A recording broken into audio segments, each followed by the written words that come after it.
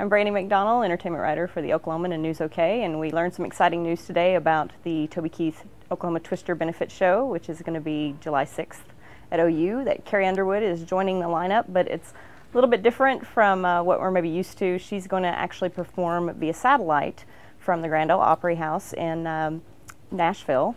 She had a previously scheduled date there, so she's going to perform, and it's going to be broadcast into OU Stadium during the show. And so she's going to be joining a pretty big lineup with Toby Keith, Garth Brooks, Trisha Yearwood, Ronnie Dunn, Sammy Hagar, Mel Tillis, a lot of big names already on the show, which actually sold out in a little over an hour on Friday. And all the proceeds are going to go to United Way of Central Oklahoma May Tornado Relief Fund.